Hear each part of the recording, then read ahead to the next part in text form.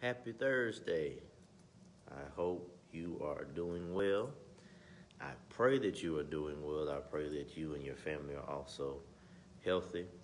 I pray that you are staying safe, masking up, backing up, doing everything you can to protect yourself and also other people.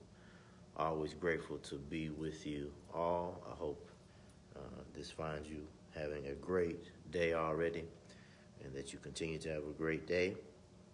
We are in session 5 of our Bible study series, Living Life from the Inside Out. That's again just a catchy way to talk about the fruit of the Spirit, the fruit of the Spirit that we all want to experience more, the fruit of the Spirit that we want people to experience when they're in our presence. Let's just share in a word of prayer and we will get right into our lesson. And as always, I want to thank our media team. Our handouts are available on the website. Let's pray. Gracious God, we thank you for this opportunity to gather together virtually. We thank you that we have the means to do so. As always, we ask your presence to be amongst us, that your presence be known and sensed, and that we hear from you from your holy word.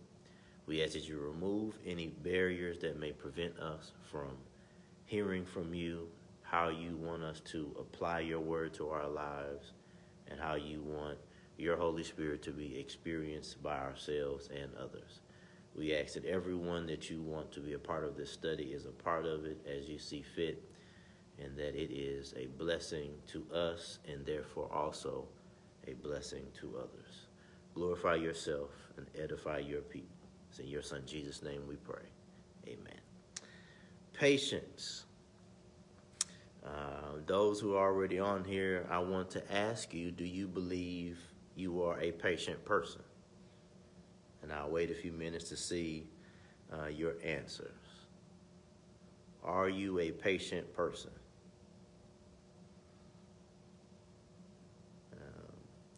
This is something that I know I need to consistently work on. This is sometimes I'm good at being patient. Other times I'm not. So this is an area, all of these areas are areas that we all need to work on. That's my first question to open up. All right? Please be honest. It's always appropriate to be honest. God knows the answer already. I'm not going to comment on your responses directly, but that's why I'm smiling and laughing. I know I'm missing being able to hunt and fish as much as I have in the past. That helps my patience. Sometimes when I fish, I don't catch any fish. I just sit there. I'm just sitting there. Also, I was telling Jen last night, we were talking, my preference is always when I go fishing to sit in one spot. I know some spots, and I prefer to sit there instead of moving around. Same thing with hunting. You can't do anything when you hunt deer. You have to sit in the same deer stand for hours at a time. I know some people that sit there literally all day. That's not how we typically approach it, but that over the years I've learned that has helped my patience as well. So it has asked that question. Also, I prefer when I'm shoveling snow, like it's going to snow this evening into tomorrow morning. My preference is to shovel it, not to use a snow blower, because it's exercise, and I do take breaks, but it's exercise, and it takes time. And so that's the way that I force myself to take that time, to force myself to be patient, to force myself to slow down, and force myself to disconnect. I try to leave my phone in the house or in the truck. We have to unplug. And I bring that up because technology does not help us to be patient. If we're honest, we know we have our phones, for example. If we try to pull up our browser or to search something, or we try to open an app and it doesn't work immediately, we typically are going to close that app and open it again, sometimes several times. Sometimes we're going to get upset and ask what's wrong with the Wi-Fi. If we live in a house with somebody, we're going to ask if they paid the bill. And, we might not ask it nicely if they paid the bill. If we start to search something and the page isn't loading quickly, we turn on the TV and something's wrong, we know how we respond in those situations. We also know if another person is not moving at the speed that we like, sometimes how we respond in those ways. And so I asked that question at the beginning again to see if we will be honest about our patience. And again, it's not a bad thing to acknowledge that we are not the most patient person, that we're not the most patient with technology, we're not the most patient in whatever way that it is. Because if we acknowledge it, that's the first step to experiencing it more, being intentional about cultivating this part of the fruit of the Spirit, and also experiencing in other people, more importantly, experiencing. That's the first step. When we look at other elements of hindrances to patience, I would say the comment section on certain posts and articles, YouTube videos, we have to be careful about going in those comment sections. We know that if we read an article, we see a video, that sometimes people may say that they may not be nice and gracious in that comment section. And then the responses to the comments can be somewhat interesting as well. So we have to know whether or not it's a good time for us to go in the comment section. Not only can that affect our patience, but we can then spend a lot of time in that comment section, a lot of time on social media, so on and so forth. And then a connection to that later on can be an impact to our patience for various reasons. And so we have to be intentional about knowing, today is not the best day for me to look into the comment section. I'm already feeling some kind of way. Let me not go into the comment section. Maybe I'll come back to it later on and read the comments or something of that nature. Especially if it's somebody we know, if it's their video, if it's their article, and somebody may say something that's not encouraging. Somebody may say something to the left, and we know us. We think about Peter, and we're going to look at something that Peter wrote in reference to patience, which is fascinating because when they were in the Garden of Gethsemane and those soldiers came to arrest Jesus, Peter was not patient. Peter was strapped, and Peter pulled out his blade, and he said, not my Jesus, and got to slicing and dicing. And that's not a patient response. But we see later on that Peter realized that patience is a better response. It's a more faithful response. It's a godly response. It's a Jesus-like response. And that's where you and I want to get. And not only do we want to get there, because I believe all of us that are gathered here so far and that will watch this, we have moments of patience already. But what we seek is a consistency of patience, to be patient all the time. But that's another area we can do. And then we have this issue nowadays with people wanting to be the first to share something on social media. They want to be the first one to send the text. They want to be the first one to communicate, and that's not always a good thing. And one example is when people transition. And I went to a visitation on yesterday, speaking with someone, and they told me they had not been on social media since their loved one had passed because they just didn't want to go on there and see certain things. And it's unfortunate that that is the reality in which we live, that we have to be careful. I remember, around a year ago is when Kobe and his daughter passed away. And I remember being upset and offended at how TMZ handled reporting his death, and then some of the other news outlets and some of the details of the helicopter crash, and his wife and the rest of Kobe's family had not been told that they had passed. But we live in a culture in which some news outlets are more pressed, not necessarily just to report the news, but to report it so quickly that there's not a consideration of how that's going to impact people. And you and I have to be sensitive to that too. We know something. We may want someone to know. But before we press send, before we press post, before we make that phone call, we should be patient and think, is this the best way? Is this the right time to communicate whatever it is we're going to communicate? It's not wrong to want to communicate it, but we do have to give some consideration. Is this the best time and the best means to do so, or should other people do that?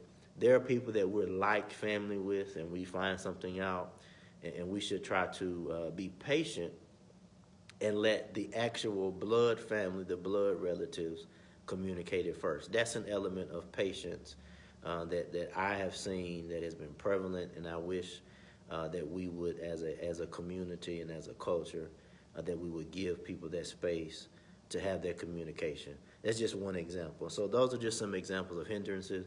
If you have others that you know of some hindrances to patience, please put those in the comment section. I guarantee you there are others of us that would be helpful. You all know my teaching style, my pedagogy. I believe all of us have as much to offer as the other person. All of us have a relationship with God. All of us are seeking to have a better relationship with God. All of us have the same Holy Spirit living inside of us, so we all have something to offer. So if there are other hindrances to patience, please post them in the comments. Also, I invite you, if there are questions that you have, please post them in there. If I see them, I'll answer them. If not, I can go back later and respond in the comment section. I'd be happy to entertain any questions. Yes, so here are some definitions of patience. And I'm going to say something about patience with elders, but I'm also going to say something about elders having patience with the young people. And we'll come back to that in a moment.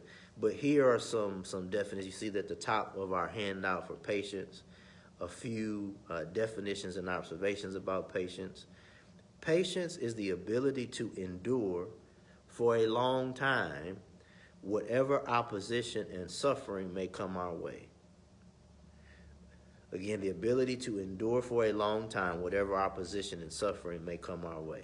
And we're going to get into evidence of this biblically in the Hebrew Bible, Old Testament, as well as the patience of Jesus himself, and then how we can be patient as Christians.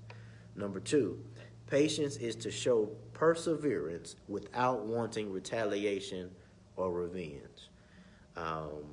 Again, to show perseverance without wanting retaliation or revenge. We know that scripture that God says that vengeance is his, but you and I have the desire at times to get our own revenge, to get our own vengeance, to see people acknowledge that we were right and they were wrong, to see people suffer for how they may have treated us or how they treated communities of people and so on and so forth.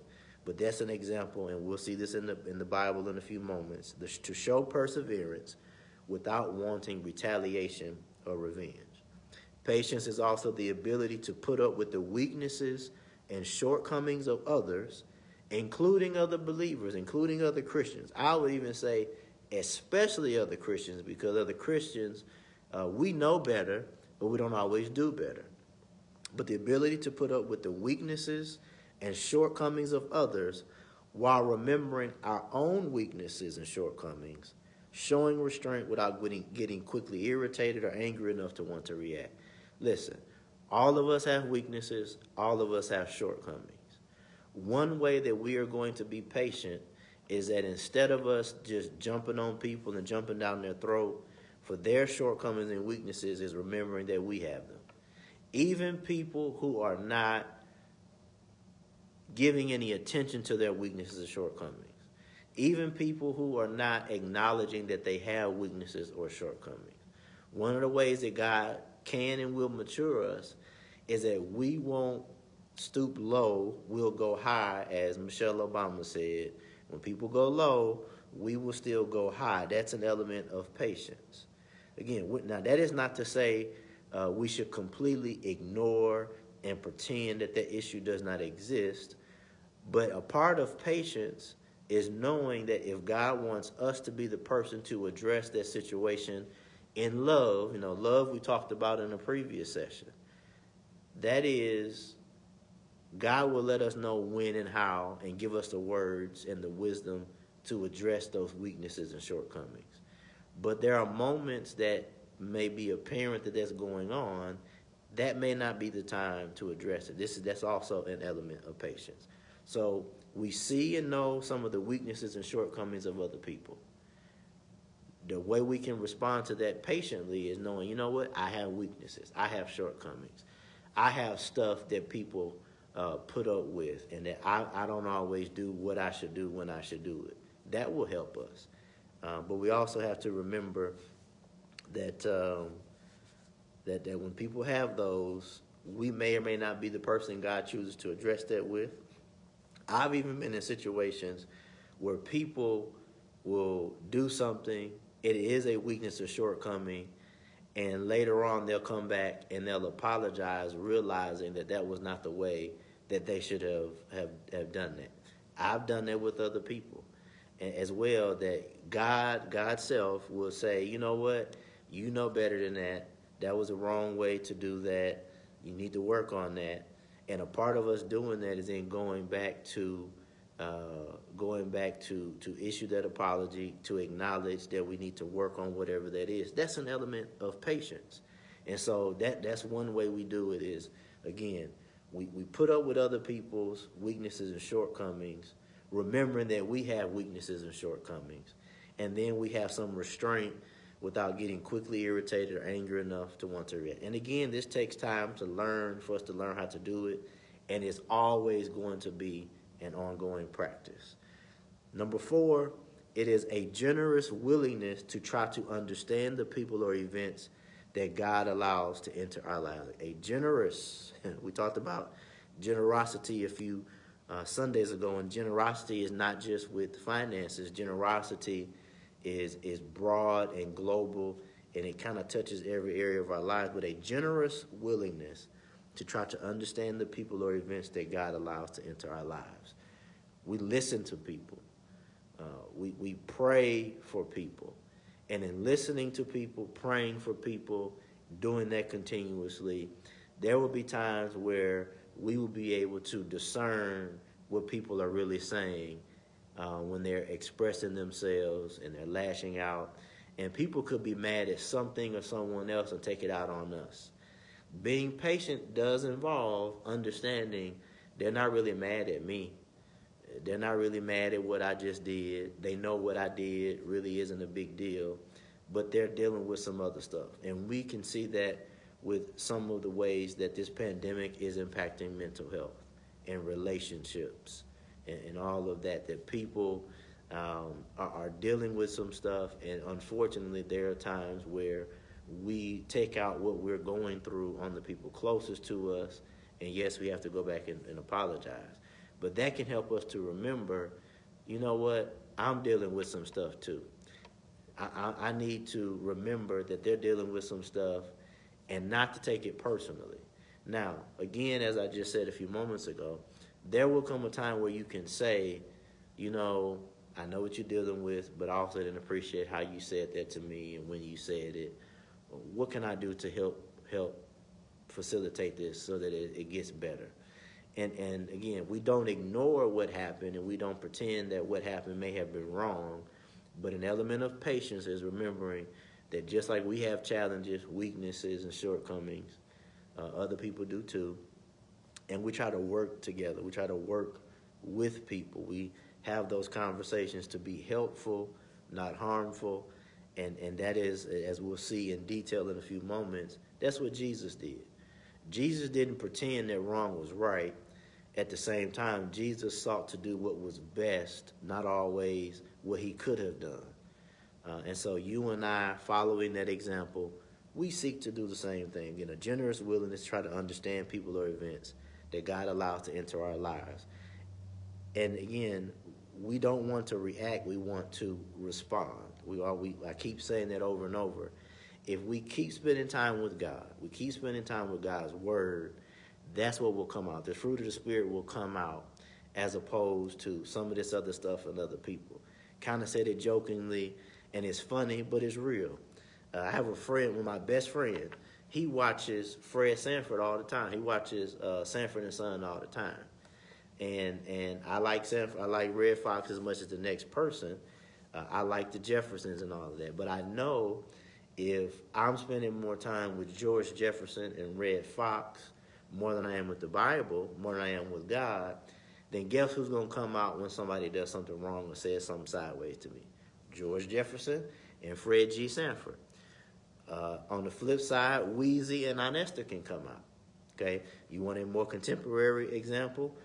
Cardi B and Nicki Minaj and all these other people who have some aggressive rap lyrics. If we're listening to them more than we're listening to God, that's who is going to come out at those times. Same thing. Tupac is my favorite rapper of all time. But if I'm listening more to Tupac than I am listening to God, I'm listening more to all of these Lil Babies and the Babies and all these other people and some of the things that are in their songs. If I'm spending more time listening to that than I am listening to God, then I know what's going to come out. Because everything that goes in our eyes, our ears, and our mouth, everything that goes in is going to come out at some point. And it will behoove us to spend more time with God, spend more time with Scripture than we do with anything or anyone else, because when life happens, we want the right responses, the right things to come out.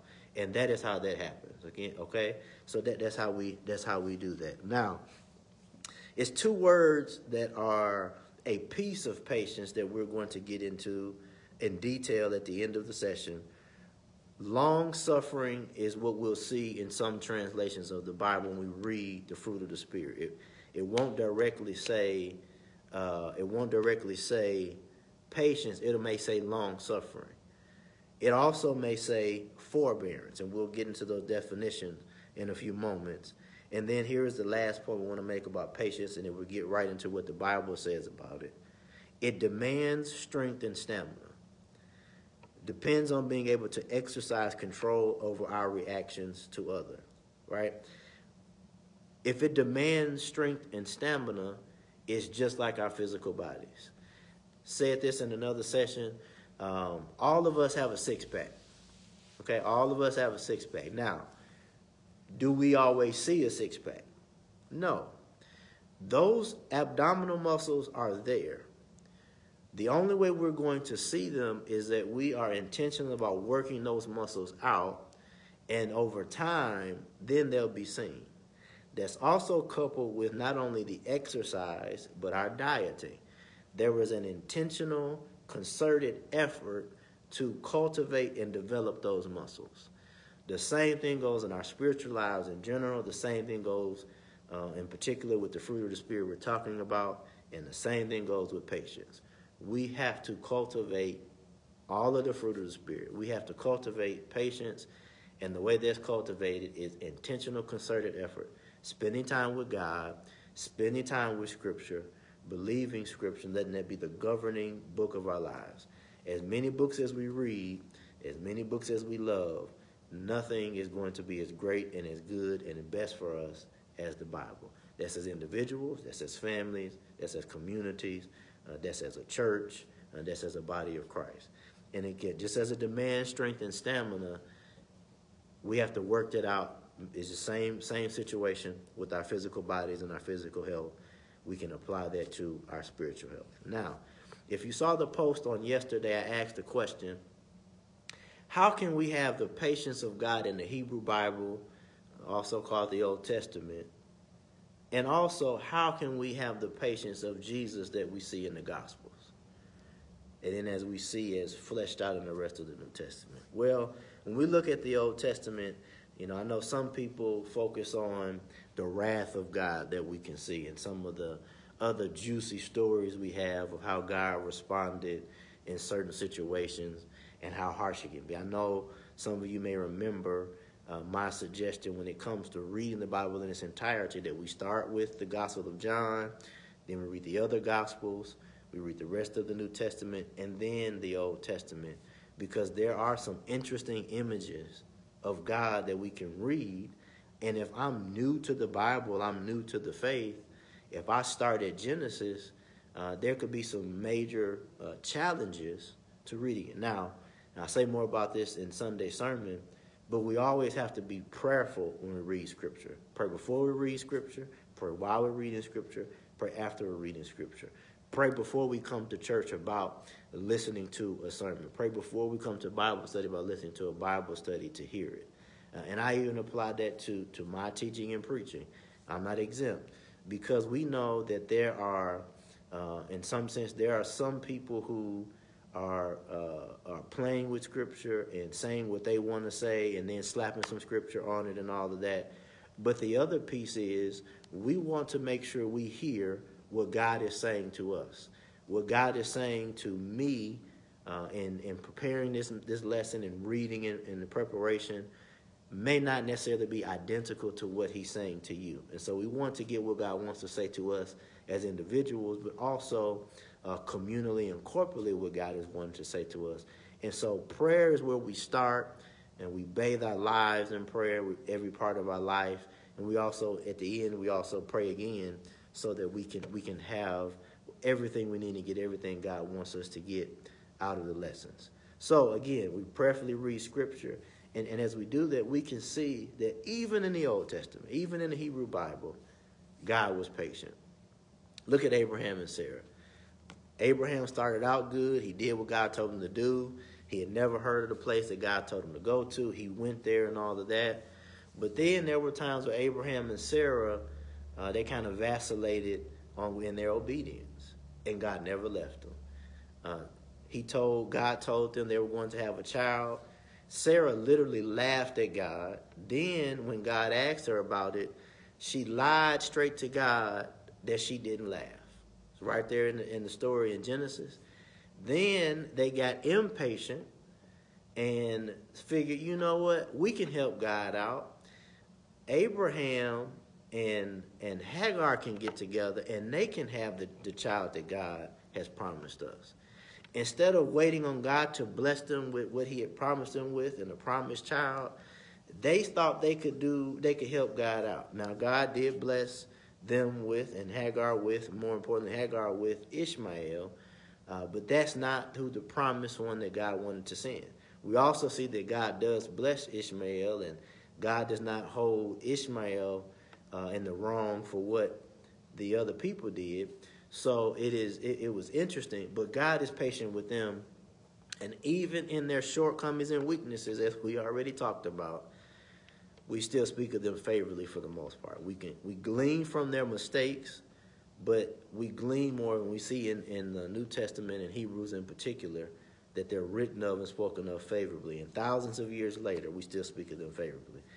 Look at Exodus 34:6 and hear what God says about himself. We know this is in the midst of the children of Israel. He had delivered them from slavery, Egyptian slavery, and took care of them in the wilderness, and they kept rebelling, doing what they wanted to do. They were impatient, but God was patient with them. In 34, in verse 6, it says, and he passed in front of Moses. I'm looking at 34:6. The Lord, the compassionate and gracious God, slow to anger, abounding in love and faithfulness. So we see there in Exodus God being patient. David is another example of patience. Now, David is known as a man after God's own heart. But look at the full story of David. David was not a good husband. David was not a good father. But David did do some good. David did love God. He made all those mistakes, and he loved God. He did some good things. But we have to look at David didn't always do what he needed to do. And David is still known as a man after God's own heart.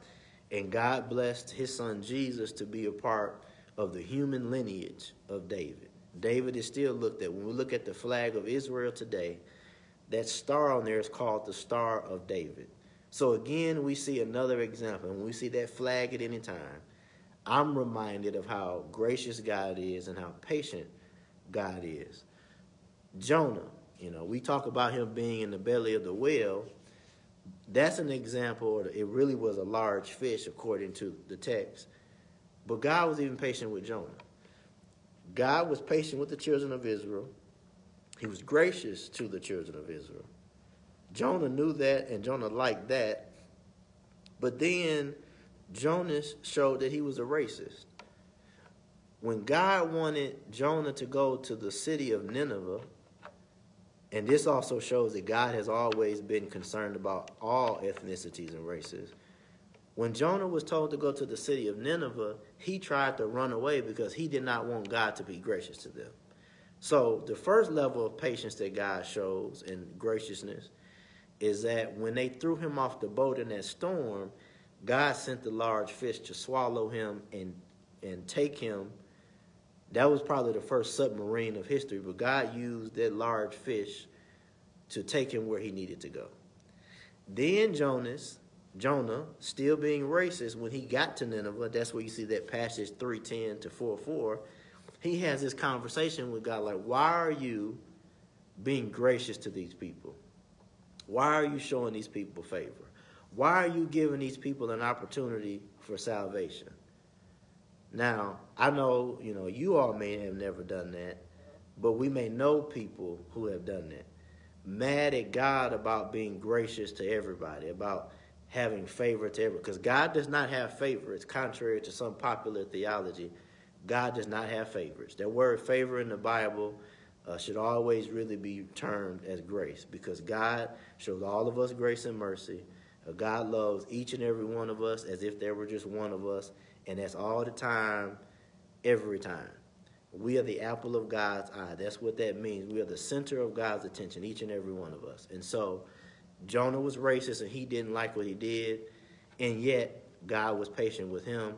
God still used him to communicate his word to the people of Nineveh, and hundreds of thousands of people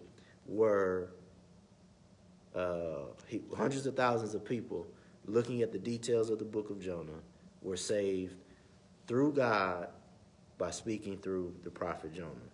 Turn with me to Micah chapter 7. I want to read those two verses. Again, we know over and over again that the children of Israel were vacillating between obedience and disobedience. And in some sense, that's encouraging. Now, we should not really vacillate between obedience and disobedience. I don't want anybody to take that the wrong way. But there are times that we do that, and God is patient with us. God continues to love us, God does not move, we move. But thankfully, every time we get ready to go back, God is right there to accept us and to love us. And we even have somewhat of a different way to do that because of the finished work of Christ. But here's what it says in Micah chapter 7, verse 18 and 19. Who is a God like you, who pardons sin and forgives the transgression of the remnant of his inheritance? Now, that remnant is more about communal sin. So even communities have this opportunity to repent and come back to God. He goes on to say, you do not stay angry forever, but delight to show mercy. God is happy to be merciful to us. He is joyful to be merciful to us. You will again have compassion on us. You will tread our sins underfoot and hurl our iniquities in the depths of the sea. Now, again, even we see there in the Old Testament, not only that we as individuals, that God is patient with us as individuals, but he's patient with us as a community of people, as a church, as a body of Christ. And we know that people can be saved at any time of life. Children, young adults, teenagers, middle age, even senior saints, that at any time we want to come to God, he is grateful, and heaven celebrates when anybody comes to God. Hosea chapter 11. Turn over a few pages to Hosea chapter 11. Actually, it's a book before Micah. No, it's not. Let me find Hosea. I'm getting mixed up with my books today. Hosea chapter 11, verses 1 through 4, says, when Israel was a child, I loved them, and out of Egypt I called my children. But the more they were called, the more they went away from me. They sacrificed to the Baals, that is, to idols, and they burned incense to images. It was I who taught Ephraim to walk, taking them by the arms, but they did not realize it was I who healed them. I led them with cords of human kindness, with ties of love. To them I was like no one who lifts a little child to the cheek, and I bent down to feed them. That is, God holds us by the hand. He provides for us. He heals us. He guides us. Even in times when we don't realize that it's him. Even in times where we're not grateful that it's God. Even in times where we give other people more credit. When we give other systems and institutions more credit. And I bring that up because we use this word and we throw this word out, I believe, a little too casual. We use this word that we idolize people, or we call celebrities an idol, a fashion icon, and all of those. And we have to be careful with that because that can be idolatry. And that can slip really easy when we say we idolize somebody. That can be, we look at them as more than just an example, but we say we want to be like them. Now, God does give us people to share their wisdom and practical examples of faithfulness.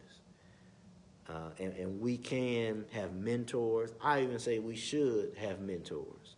We just have to be careful that they don't become who we really want to be like more than it is us trying to be like Christ. Christ is the only somebody that has been on this planet that has been perfect. And so we have mentors. We have people to share wisdom.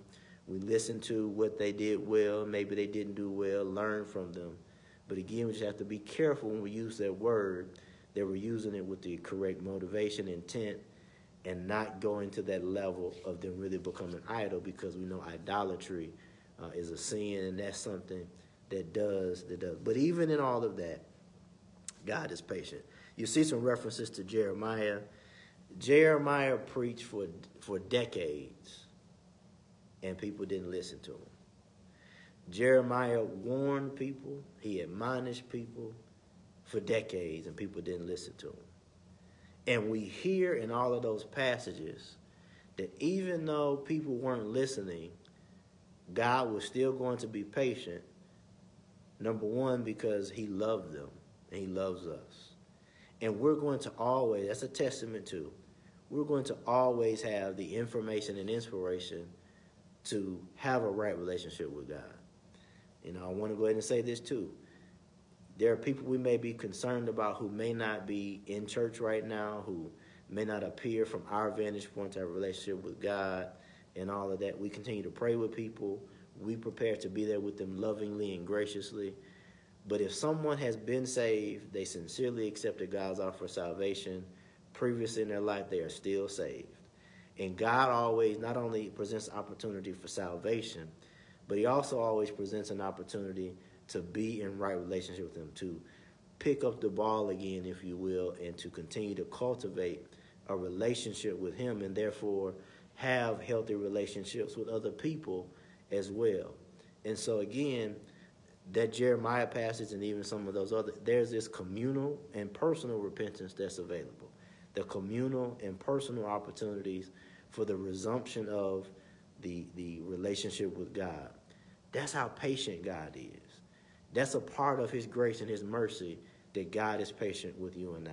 But not only is God patient with us as a father is to children, as parents are to children, all of us that have children, those of you who have grandchildren, we know that we have to be patient with them. And that should also be a reminder about patience, that God is patient with us. That's another way we can look at God as a father, as a good, great father. And those of us who are fathers, that's the first and primary example that we have of being a father. And we see how patient God is with us, and therefore we can be with other people. We see that in the Hebrew Bible. You know, that is our Old Testament. But we also see the patience of Jesus. Think about Judas. Also, we'll say more about Judas in Sunday sermon. Jesus knew everything, always knew everything, so he knew Judas was going to be the one who betrayed him. Judas also was the treasurer. So Judas had the money. He knew he had all the receipts. He knew who spent money where, and that's why we see in some of those situations when they were talking about how much money it cost to do this or that, and how much money people could be fed for, and this, that, and the third. That was partially Judas keeping them informed about the financial situation of the discipleship in the treasury. Okay? So Judas always had the money. Notice Jesus never took the responsibility from him. Judas gave away his responsibility. Judas was not stopped from doing what he needed to do, and that should be a lesson for you and I. We should not force people to do anything. Even on a political scale, we have to be careful that we don't try to start to legislate Scripture, legislate a relationship with God. That is then where we can slip into Christianity becoming a religion. Christianity is about having a relationship with God. Religion means there's a set of rules to get to a goal, but we could not live up to the rules. That's why Jesus died for us. That's why Jesus came to live for us. So we have to be careful with that because, and we know in this country that can happen, and we try to paint people negatively if we don't want to force people to have a law to obey God. If God does not force, then by definition, you and I should not force. Jesus didn't force Judas to do anything. Judas made the choice he made. Jesus allowed him to make the choice. And let me also say this as an aside. We don't know if Judas went to heaven or hell. That is not in the Bible. That is history and tradition, but that is not in the Bible. And so we have to be careful even in that sense that we start to judge other people's lives and say that they lived a life and that they ended up somewhere or the other. I can even say this. I'm grateful I don't have that much power. I don't want that much power. I'm glad that that's up to God and God alone. We share the gospel, we live the gospel, and we hope that other people accept God's offer of salvation. But again, we have to make sure that we don't cross that line going past where we should go. That's even patience that can be cultivated for you and I. So Judas was around, Jesus was patient with him. When we look at the rest of the disciples, not one of them were around when the going got tough. All of them ran and scattered. I know some people say John was there, but that was the beloved disciple.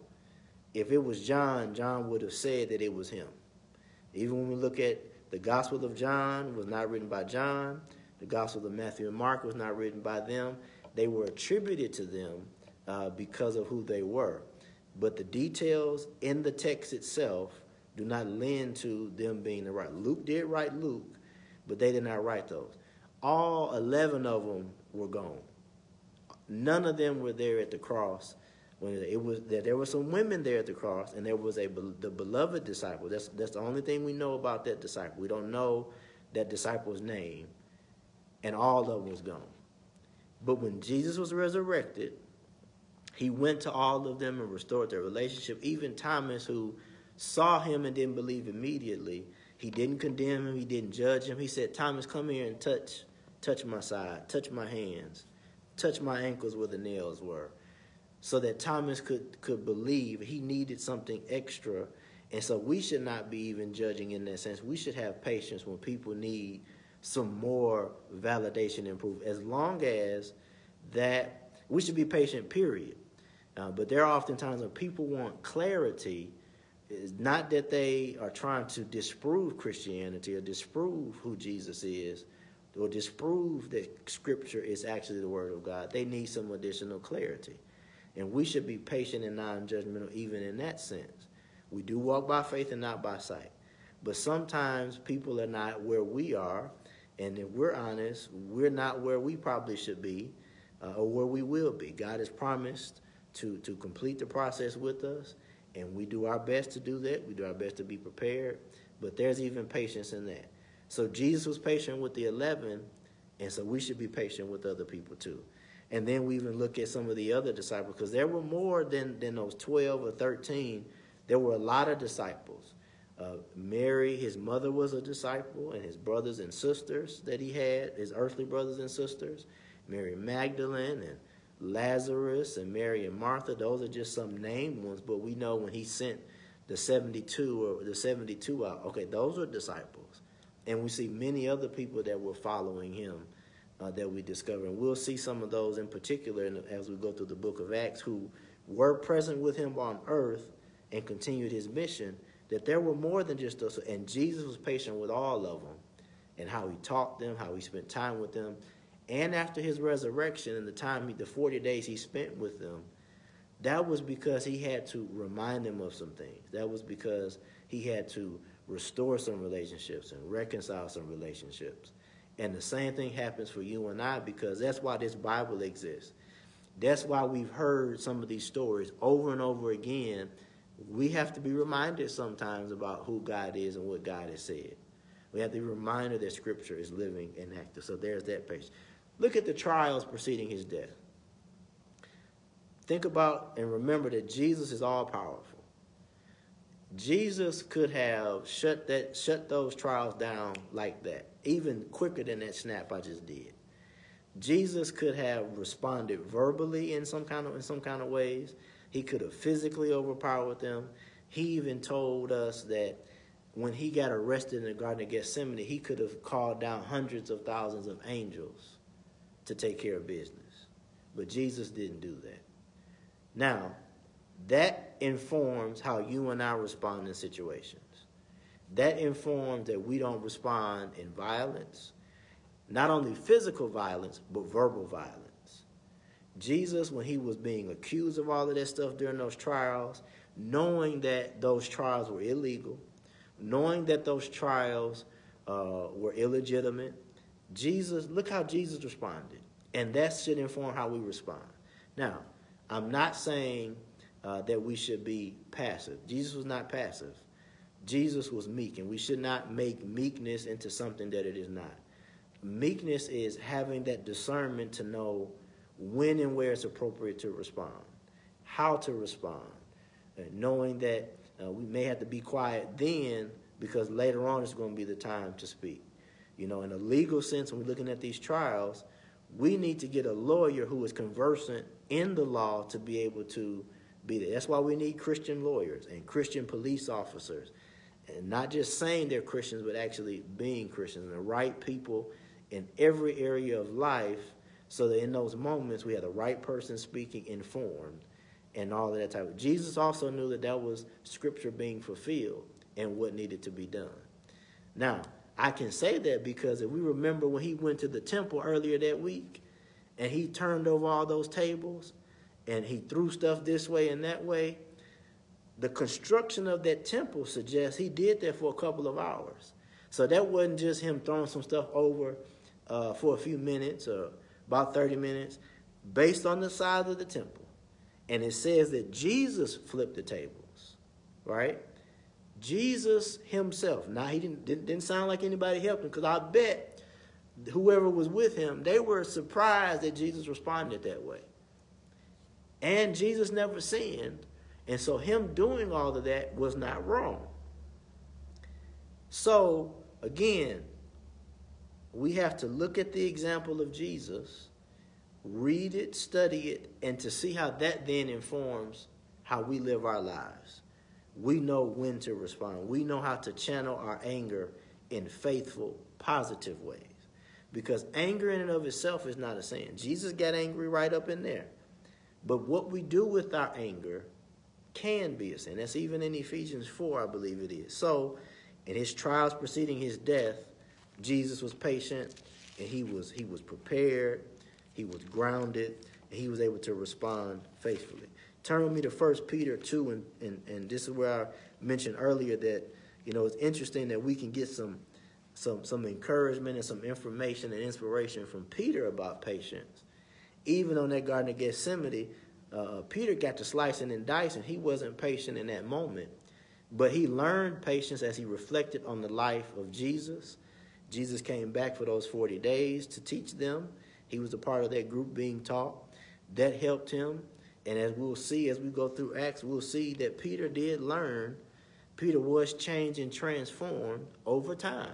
So again, this is a process. But listen to what Peter wrote in 1 Peter chapter 2, verses 20 to 24. But how is it to your credit if you receive a beating for doing wrong and endure it? But if you suffer for doing good and you endure it, this is commendable before God.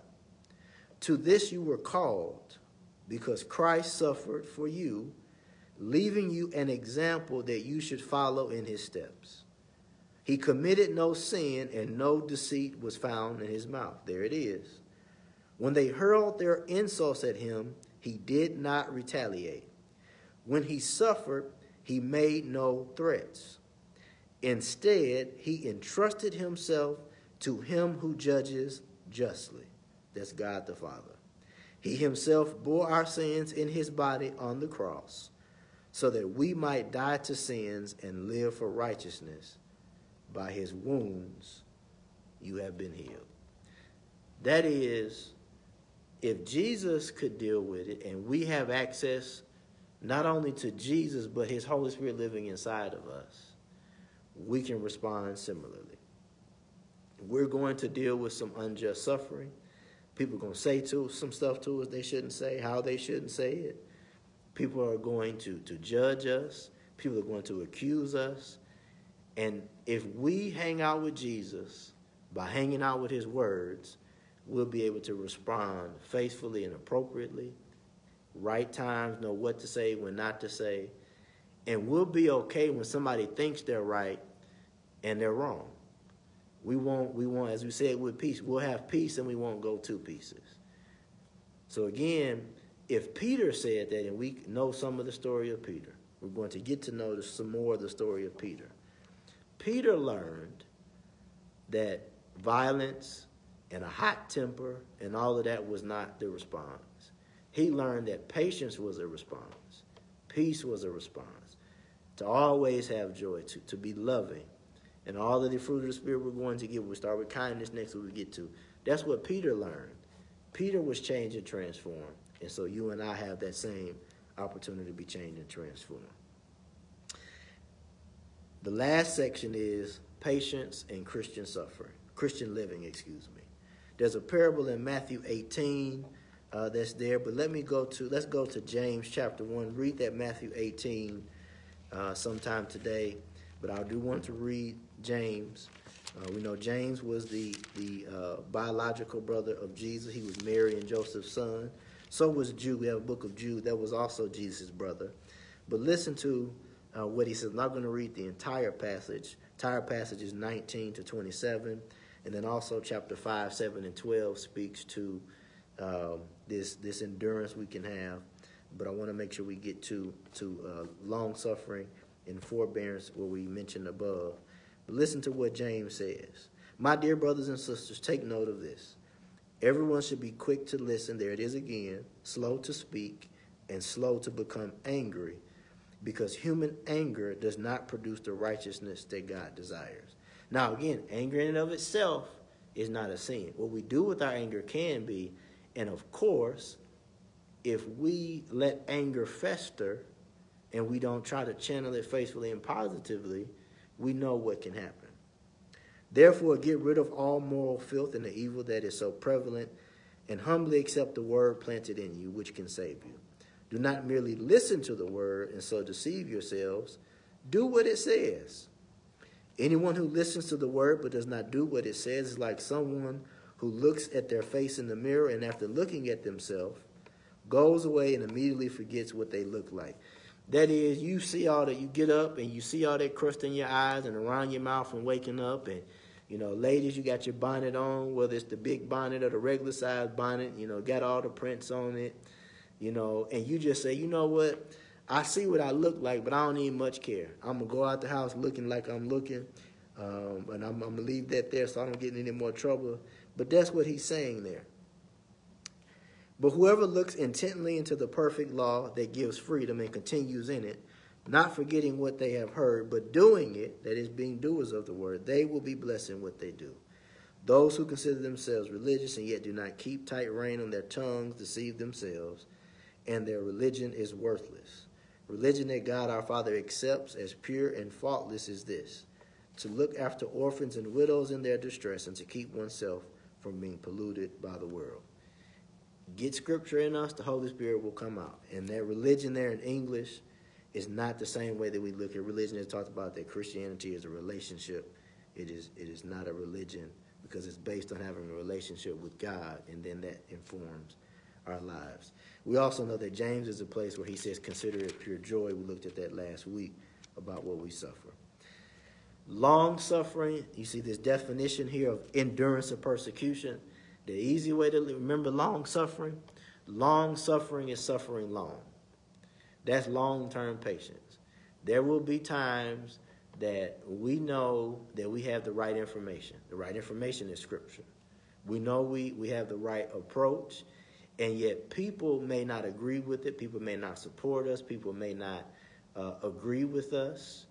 But we know it, and we can be settled. We can be at peace with our patience, and we are not going to lash out and respond unfaithfully. That is what that is, suffering long. There may be some people that we never know ourselves understand God's perspective, understand the right approach to whatever the area of life is. That may happen. That's also not our place.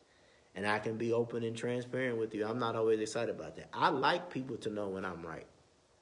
I like to know that people have realized that I was right. But that is not right of me. And I'm glad that God has shown that to me, and I've accepted that. And when I have those moments, I ask God for forgiveness. And I'm having them less and less, so I'm grateful that God is continuing to mature me in that sense. But that is long suffering, suffering long. Psalm 33 is an example of that. Please read that in your time. But when we suffer, and that can be physical suffering, and there are Christians across this world that are suffering physically. We suffer emotionally. We may suffer in our careers for obeying God. We may suffer sometimes in our family. Pastor Tony Evans gives an example about his father who was a Christian, and for the first 10 years of his marriage to his mother heckled his father and told him that he was dumb for being a Christian, that he was stupid, and called him some other names. But then she saw how he was living. She saw his dedication to the fruit of the Spirit. She even saw how it was positively affecting their kids. And God used that to save her and their marriage. And not only were they blessed for that, but their children, their grandchildren, and all that. Tony Evans is one of the most well-known preachers across the planet. And he credits his father's faith in informing that, and his parents' marriage and how that happened, not only informing his marriage and his life and his parenting, but also the way he pastors, the way he preaches and teaches. So again, this suffering long has benefits, and that will be where we close. But there should be no surprise when we suffer, because the Bible, as we talked about, tells us over and over again that is when we suffer, not if we suffer. When we deal with some challenges of life, not if. We should also have no retaliation. Follow the example of Christ, who did not fight back, not even in words, when Jesus could have called an army of hundreds of thousands of angels. And we also will not quit. We are committed, and we are in this for the rest of our lives. There are some other scriptural reference there. Please read those in your leisure. And then we have forbearance. That is forgiveness of each other. The Bible tells us that if we want to be forgiven, then we should forgive others. We're going to be done wrong to, and we should always forgive people when they do wrong to us. Sometimes it does take time to forgive people, and there's nothing wrong with that. Forgiveness also does not mean that we necessarily go back to the relationship as it could have been or should have been, nor does it mean that we go back to how the relationship was. Forgiveness is more about us, number one, internally letting go of any negative feelings we have towards a person, any negative thoughts we have to a person, so that if we run into them, we don't have to go the other way and all of that. But depending upon what we are forgiving that person for, wisdom suggests, even faithful application of Scripture suggests, we may not need to go right back into whatever that previous relationship was, the previous circumstance was. But we should never harbor any negative feelings toward a person and thoughts towards a person. And again, that does take time. It can take a long time, but We should always get there because the Bible is clear when it says that since we want God to forgive us for our sins, and now that's what's interesting is that we always want God to forgive us immediately for our sins. We always want other people to forgive us immediately for our sins. And so we should put that into practice of trying to, as quickly as possible, forgive other people. Again, it can take time, but it should not be forever that we don't forgive people. And there are 4 scriptural references that talks about the imperative that we forgive other people as God not only has forgiven us, but continues to forgive us. And then there are benefits. Psalm 40 is an example. We have several proverbs that are examples about forgiveness. And all of those speak to these last 3 bullet points. The benefits of patience is that we have the ability to influence others for God. Think about those times where you have been patient. I asked at the beginning for you to comment about whether or not you're patient, and all of us essentially said we have to work on it. I have to work on it too. And so the benefit is we have the ability to influence others for God. If we're patient, we think about those moments we have been patient, that has created a different level of credibility and influence with other people. We know there are oftentimes even that patience irks people because we're not giving them the response that they want. But typically they'll come around and be grateful that we didn't respond to them the way in which they respond. Even we're grateful that we didn't respond the way they want us to because we probably know that we can crush people if we need to. It's another Tupac reference. He said, I'm not a killer, but don't push me. And people will push you. But we have to cultivate this patience and the rest of the fruit of the Spirit, that we don't allow people to push our buttons and we go off. People gonna push your buttons. People gonna push our buttons. But we don't have to let people push them to the point that we go off. Okay? And so it's the ability to influence others for God, and that comes through those responses. It also is the certainty of God's blessings. Throughout the Bible, blessings and obedience hang out together. As we cultivate our relationship with God, a blessing of it is going to be the experience of the fruit of the Spirit ourselves, and more importantly for other people. But then we're also promised is that if we do that, if we obey God, then there are other blessings that will come with it. And then we know the definition of a blessing is that we are enjoying and extending the goodness of God to other people. We know we feel great when we see other people thriving. We see other people's lives getting better. And we feel 10 feet tall when someone tells us that we have been a part of their life becoming better, of their relationship with God becoming better, their relationship with God thriving. And so there's a certainty of God's blessing when we're patient, but also when we are cultivating our relationship with God in such a way that we experience the fruit of the Spirit, and therefore other people also experience the fruit of God's Spirit through us. And it's also hope that sustains us even in the darkest times. We're in a dark time now, and those of us who have been connected to God and stay connected to God, it has been challenging. At the same time, we're not going to pieces because of our relationship with God. And all glory to God. We can't take the credit for where we are and how we've been and God keeping us mentally, physically, and otherwise. We have to give that glory to God because it's all about His Holy Spirit being inside of us and Him connect to us.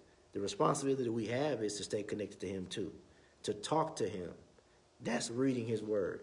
To listen to Him more than we talk to Him because we have 2 ears. That's staying in His Word, staying connected to each other, giving each other life biblically, experiencing God. That's what this fruit of the Spirit is about. It's hope that sustains us in the darkest times, and that can also inform our patience. So here's our statement of summation. Again, we have that responsibility. We're even held accountable for continuing to stay connected to God. And we're always going to experience the benefits of the fruit of the Spirit and the certainty of those blessings we just talked about. Here's the final statement of summation, and we're done for today. Keep waiting while you work on what you can. Keep waiting while you work on what you can. I always share this phrase that was shared with me by one of my seminary professors.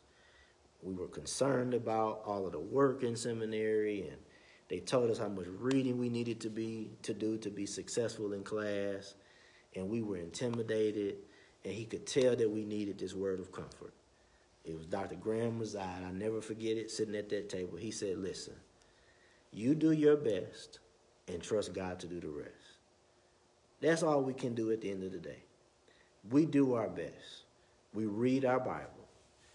We read the devotional. We pray. We listen to God more than we talk to God. We talk to God open and honestly. That's why we're reading those Psalms. You know, we stay connected with Bible study. We stay connected on Sunday morning. We pray on a daily basis, read our Bible on a daily basis. Yes, we do all of that. But at the end of the day, we have to realize that it's more about God and not just say it and tweet it and post it on Facebook, but genuinely mean it in our hearts. We do our best and we trust God to do the rest. And that is how we'll experience love, joy, peace, patience, kindness, gentleness. We'll be generous. We'll be faithful in all of the fruit of the Spirit that we have in this cluster. So keep waiting while you work on what you can. All of us can admit, like we said at the beginning, we got to work on this with our patience. We have to be intentional about cultivating all of these ways that patience can be increased. You have to be patient with people. You got to be patient with the community. But that does not absolve us from the work that we're doing. But we work and we do our best. But we're patient that God is going to do what only God can do. And then we always make sure we give God all the glory, honor, and praise that God is due. So keep waiting while you work on what you can.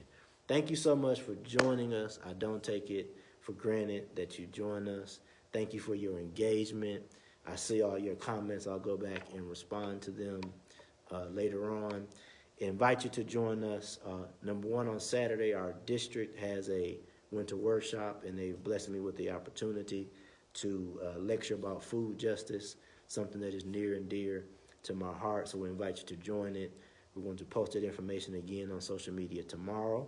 You can also call the church office to get the Zoom information.